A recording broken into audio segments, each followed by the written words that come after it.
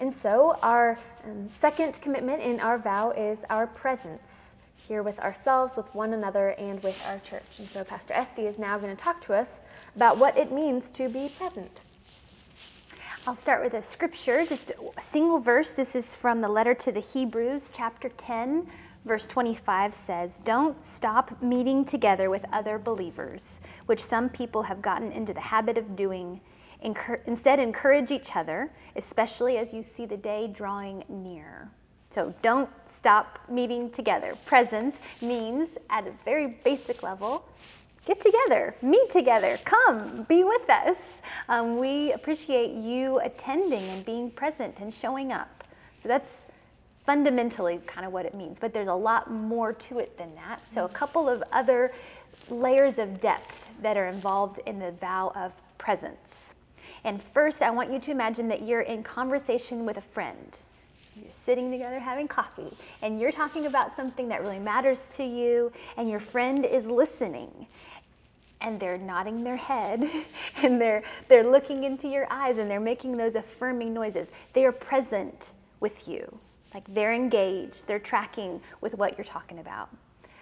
Have you ever been in conversation with someone that's not present, and they're kind of checked out, and they're looking at the phone, or they're gazing into the distance?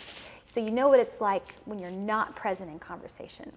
So translate that kind of feeling to how you are when you come to church. We invite you to be present, to be engaged, to not, although we know there's a lot going on in your life and there's a lot going on in your head, we invite you, when you are here, to try to set some of those things aside and focus on what God is doing in your life here. Whether you're in worship and we're singing, or you're listening to a sermon, or you're praying, we invite you to be present, to be fully engaged. Or in your Sunday school class or your small group, be present, respect each other, and listen and engage in conversation. So that's one kind of deeper layer of meaning of the vow of presence.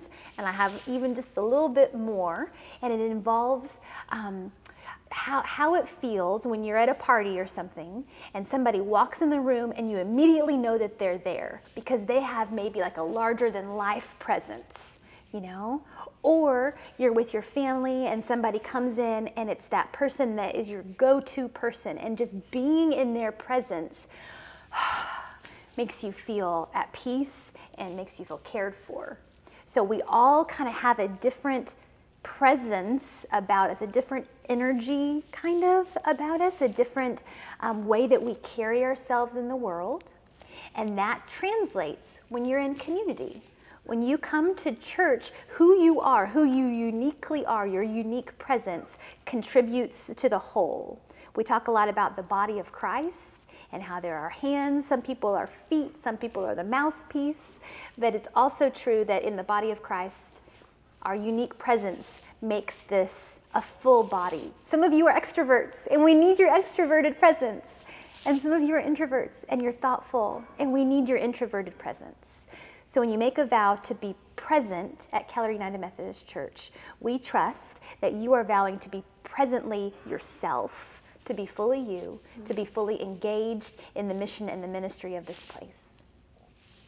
And so some practical ways that you can practice this presence here at Keller United Methodist Church is, one, as Esty said, participating in our worship service, in small groups and Sunday school classes. If you have questions about any of those, I would be happy to get you involved, to connect you with a group that fits your lifestyle and where you are at. The second is when you're here, physically turning your body towards people, making eye contact, being in meaningful conversation with one another. And the third, which might be a little bit more difficult, but I believe is something that we're called to, is identifying the things in our lives that distract us from being fully present with ourselves, with one another, and with our church. When we identify those, because we all have them, life is busy and life is difficult, we can identify what holds us back.